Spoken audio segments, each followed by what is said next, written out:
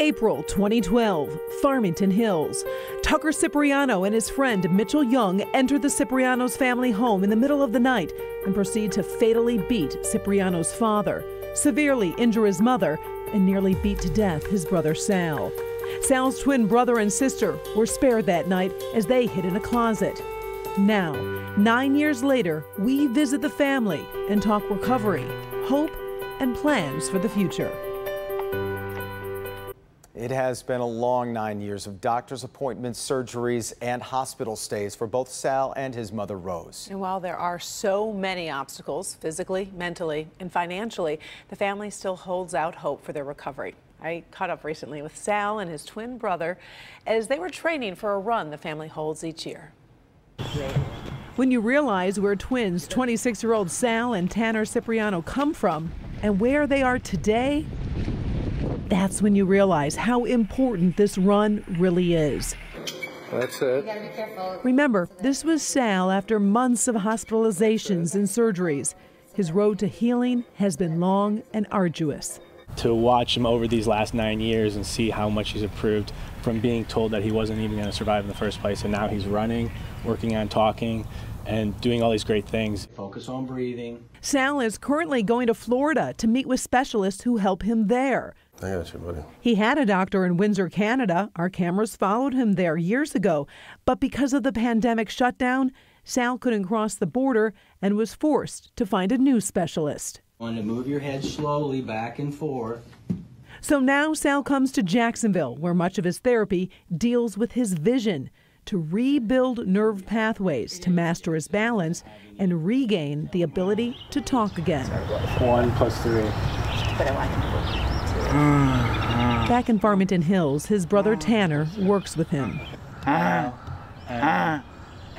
The speech therapy can be exhausting as Sal learns to use the muscles in his throat to make the needed sounds to hopefully be able to speak again. The two biggest priorities for Sal right now is learning how to talk again and getting control of his seizures, which he has.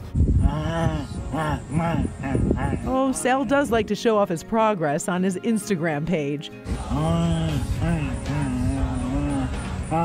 as well as show off his personality.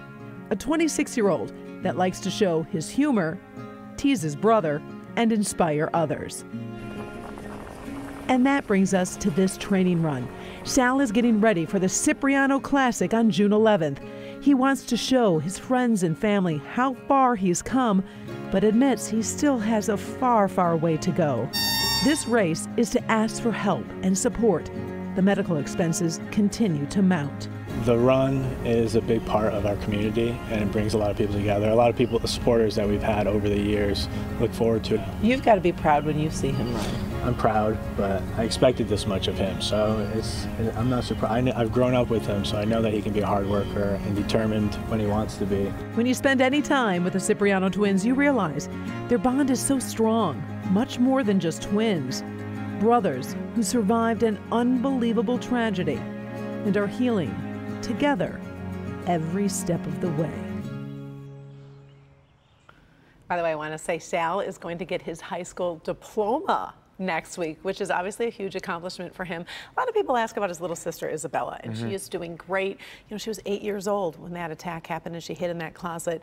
No physical scars, but obviously mentally, you know, it's so hard. She's soft-spoken, doesn't talk as much about everything, but she's graduating from high school too. So, I mean, you've got to give credit to the mom here and just keeping this family How is together. she doing, by the way? You know, she's quiet, so she doesn't like to talk a lot about her injuries, and she still has issues and headaches and balance issues and all of that, plus at the same time manage Sal's care, manage a family, and then all of these medical expenses. So that's why they're doing that run, and I really encourage anyone, if they're interested, to show up. It's June 11th. I posted all the information on the website, and if you don't want to run, you can always make a little donation and help them out. That would be fun to do. Yeah. Such a gut-wrenching and they story can see some of the people that have helped them along the way. But to see that progress is very nice. He is an impressive, cool. and he's really funny. He's a funny guy.